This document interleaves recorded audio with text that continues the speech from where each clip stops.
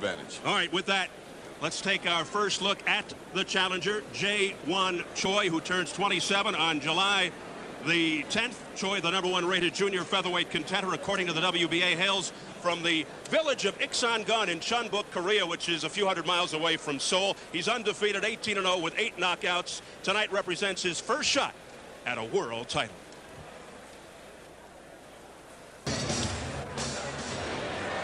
Jae-Won Choi doing some last-second praying, making his Las Vegas debut. In fact, he's fighting for the first time outside of Asia, has not been very active of late. Only one fight in 2 years. As we mentioned, that because of management problems, and that was this past December, that fight we are referring to, a 10-round decision over the #2 challenger, Antonio Cermeno, in Seoul, Korea, an elimination bout which set up tonight's title shot with Vasquez. So a look at Jae-Won Choi, 18-0 with 8 knockouts tonight, his first world title shot and his first fight in Las Vegas. The former Korean national super bantamweight champ and Oriental Pacific Boxing Federation junior featherweight champion. And now, let's take a look at the champion, veteran Wilfredo Vasquez, who turns 34 in August. Vasquez out of Bayamon, Puerto Rico, has a record of 46-3 with 32 KOs. The current WBA junior featherweight champion is the former WBA bantamweight title holder. Tonight, he makes his 7th defense of the 122-pound title, a title he's held since March of '92 when he stopped Raul Perez in the 3rd, a surprising victory.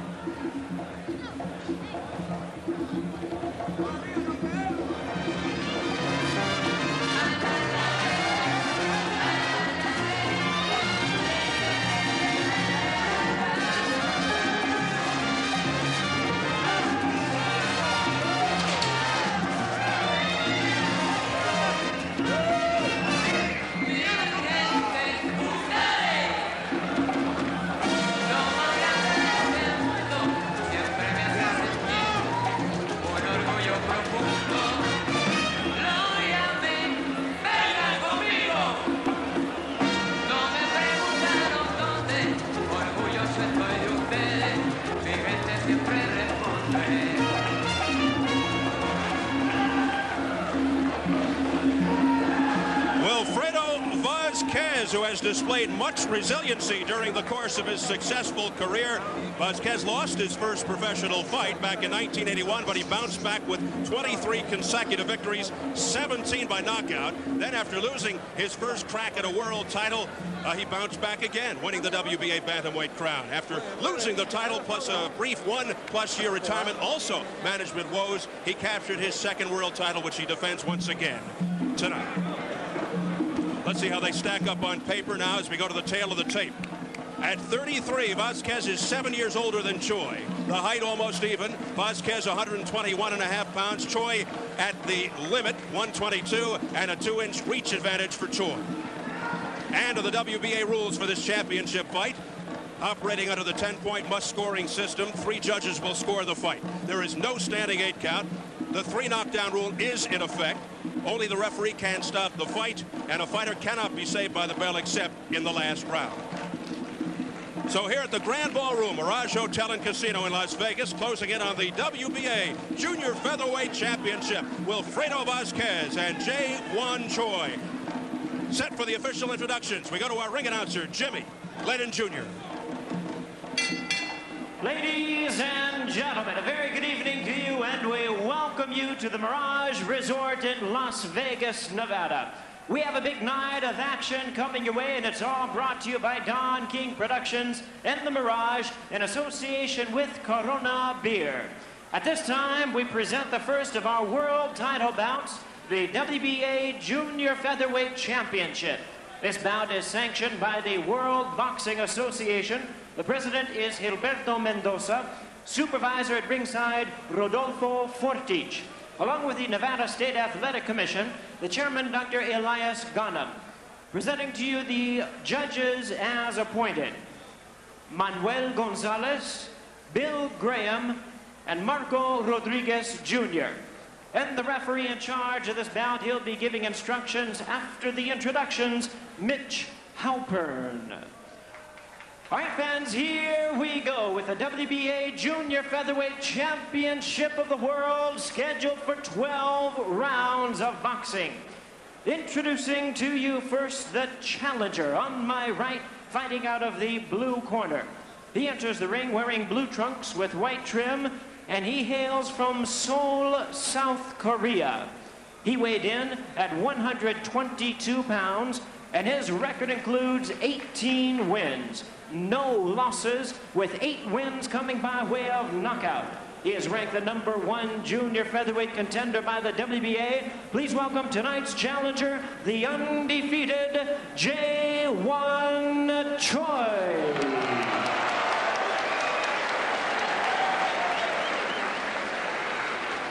And his opponent across the ring on my left is the defending world champion, fighting out of the red corner. He is wearing red trunks with white trim and fighting out of Bayamon, Puerto Rico. His weight, 121 1/2 pounds. His record, 40 wins, 6 losses, 3 draws, with 32 wins coming by way of knockout. Tonight, he is making his 7th defense of his title. Please welcome the WBA Junior Featherweight Champion of the World. They call him El Gran Campeón Puertorriqueño, Wilfredo Vasquez. Once again, here's a referee in charge, Mitch Halpern, now to give instructions. All right, this is for the championship of the world. We've already given the instructions in the dressing room. I want a good, clean fighter which obey my commands at all times. Any questions? All right, touch gloves. Let's go. Go.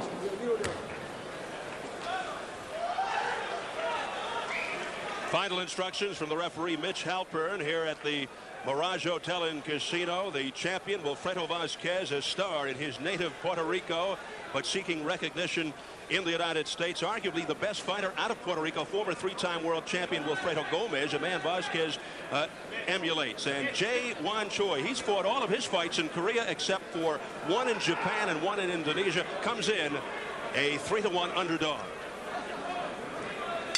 So here we go. Round 1 scheduled for 12 for the WBA Junior Featherweight Championship. Vasquez told us yesterday he has observed tapes of Choi, describing him as a tough guy, a battler with a lot of will.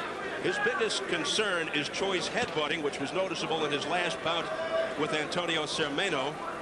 Vasquez said his strategy is to study Choi the first 2 rounds, and after the second round, go after him and take him out. We'll see if he lives up to that, Ferdy. Well, right now, not much is happening. They're just kind of looking at each other. Choi has said he just likes to take that defense and use it to see what the other guy's coming with and then start it. I don't think he's got that big a punch to hurt Vasquez in the early rounds, and Wilfredo certainly has a big punch to stop you in the early rounds. So let's see what happens. He almost turned him around with the right hand. Vasquez in the red possesses a sledgehammer left, a powerful punch he utilized to deck Raul Perez to capture the WBA Junior Featherweight title in March of '92. 3rd round TKO. There goes that right hand again. Once he almost turned him around, and this time he went way back with it like a wand in the wind. And there it goes again. His right hand also a knockout punch, as evidenced in his last fight, March the 2nd, when he flattened Yuichi Kasai twice within a minute 15 of the first round in Tokyo, Japan. Well, I'll be very surprised if he didn't come back to it. 3 times he's thrown it with maximum effect each time. Vasquez, a seasoned veteran, classic boxer puncher, smooth, straight up, straight ahead approach, keeps coming forward, as you can see. Excellent tools, well disciplined. He doesn't think Choi has the legs to withstand the pressure. He may not have the jaw either. He's really getting some shots to the jaw.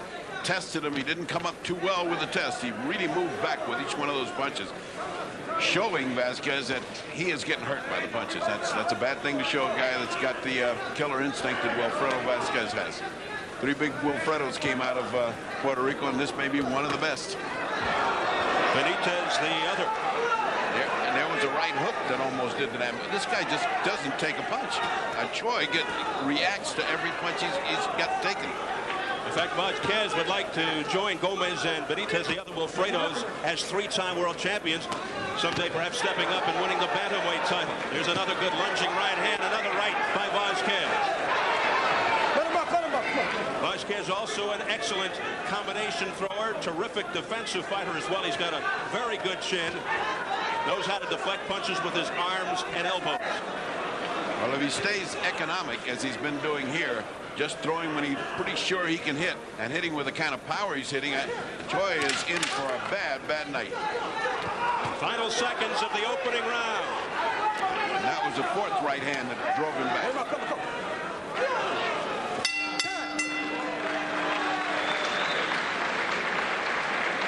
How hot is it here in Las Vegas? Well, outside in the shade, it's around 110 degrees. That is just outside Orlin Norris's dressing room. Fortunately, he is in an air-conditioned trailer. Ringside, it's nearly 100 degrees indoors. To say that Las Vegas is experiencing a heat wave is putting it mildly. Record temperatures all week long. All right, let's take a look at that good right hand, because more than anything, notice the reaction. Look at that, almost turns him around, screws him into the canvas. That's surprising to see a professional fighter take that kind of reaction to a shot. He got hit 4 of them, by the way.